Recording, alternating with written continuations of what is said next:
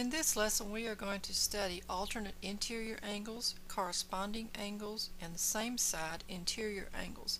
These angles are created when two parallel lines or more parallel lines are cut or intersected by another line. Let's look at the first diagram that I have here. In this first diagram there are no corresponding angles. There are alternate interior angles though, and there are same side interior angles. Let's look at the alternate interior angles. Alternate interior angles are created, and I like to think of them as creating a Z shape. Now it can be a Z going in any direction. This is the normal Z if this line is parallel to this one. Now I hope you remember that most books will use this little arrow here on the line to show that the lines are parallel. Then these two angles here and here are the ones that are alternate interiors. So I'll put a little Z up here to help you remember. Alternate interior angles are congruent. That means their measurements are equal. So in this lesson we've studied this theorem that states that the alternate interior angles are congruent. So they can create what I like to think of as a Z shape. In the first diagram, do you see the two black lines? I'm going to mark those as parallel. Alright, if these two lines are parallel, do you see alternate interior angles? Well, I sure hope so. There they are. With this orange line, this angle up here at the top will create a Z shape here with this angle. So these are alternate interior angles. They are congruent to each other.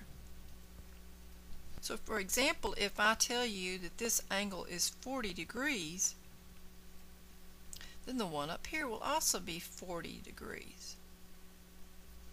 Now let's look at the two green lines.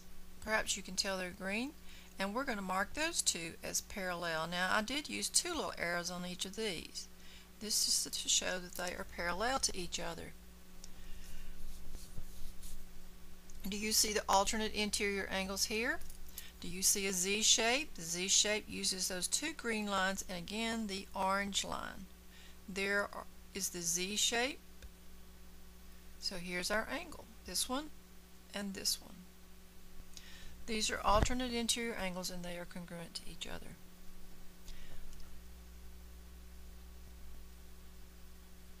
Now let's look at the diagram again, but this time we're going to consider same side interior angles.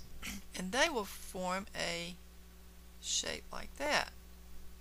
So you can have this or this. That's the shape you want to look for. Now same side interior angles are not congruent. They are supplementary.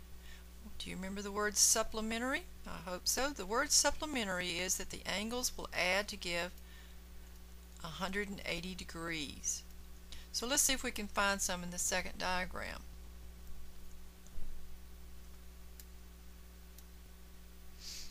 Alright, let's look at the black line and the two black lines that are parallel to each other again. And I'm going to kind of trace over this for you so that you can see these very clearly. I'm going to trace over,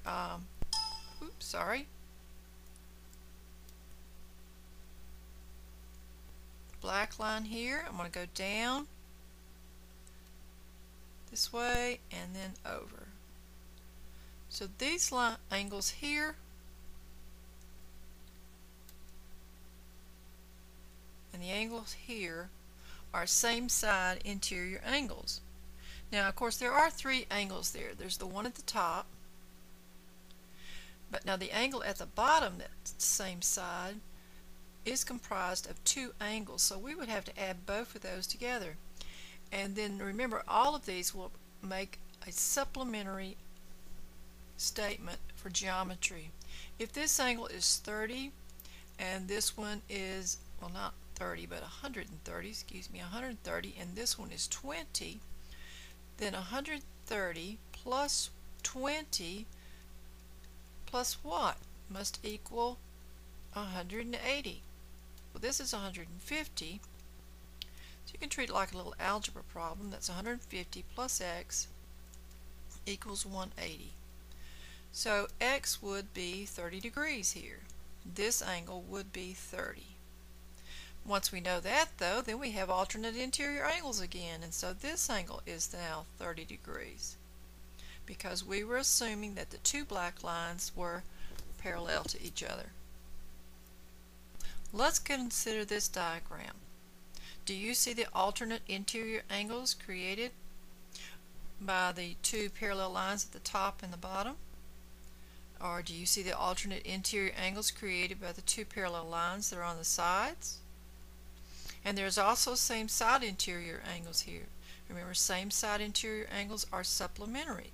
First thing that I notice is that 30-degree angle here, I can create a Z shape with that other parallel line at the bottom.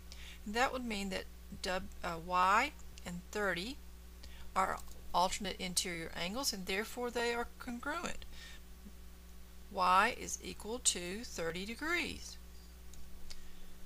Alright, do you see anything else? Same side interior angles. So that means 2x plus y plus the 75, remember that is all one angle actually there, equals 180 degrees. Now because there are two variables here, I really can't solve this unless I know one of the variables. Well, I just wrote down y is 30 degrees, so we'll replace that. So 2x plus 105 degrees is 180. And that is 37.5 degrees, or 37 5/10 degrees. We have found x and we found y. Now we need to find w. Well, w is created by a parallel line, and this line that comes down to another parallel line, we have same side interior angles again. So for that equation, I would write w plus, then these two angles down here create the one at the bottom, y plus 75, and these are same side interior angles, so they are equal to 180 degrees. The w plus these at the bottom add up to 180 degrees. Now we know y was 30 degrees, so again I can put the 30 degrees in for y. 30 plus 75 is 105, so I have w plus 105 equals 180. X was 37.5, y was 30, and w was 75 degrees. And we used alternate interior angles and same side interior angles. In the next diagram, we will have some corresponding angles that we did not have to use for this diagram. Let's look at this diagram. As you can see, I have some parallel lines drawn in two different places. Let's look at the blue lines that are parallel, and the line that's connecting those, this black line going across here. You see the Z shape that we make? So that means we have alternate interior angles. Angle 60 is an alternate interior angle with this angle. So it also is 60 degrees. Alright, let's look now for some corresponding angles. Let's look at this black line here that's parallel to this black line. You see these two parallel lines? Now let's draw a line straight across here. Sorry, I'm being a little messy here, but do you see that angle 40? It is a corresponding angle with angle x. X and 40 are corresponding angles, therefore angle x is 40 degrees. The two blue lines, they're parallel, and extend this line going across the top a little farther over. This angle y is a corresponding angle with m. So y is equal to m. And x was 40. So what do we have? We have 40 plus the 60 plus the m equals what? Well, that's a straight angle right here. X plus 60 plus m is a straight angle. So we have that's 180 degrees. So m must be 80 and therefore y is also 80 degrees. This is Susan Johnsey with mathinAbox.com. I hope that helps you see corresponding angles, alternate interior angles, and in the other diagram, same side interior angles. Thank you.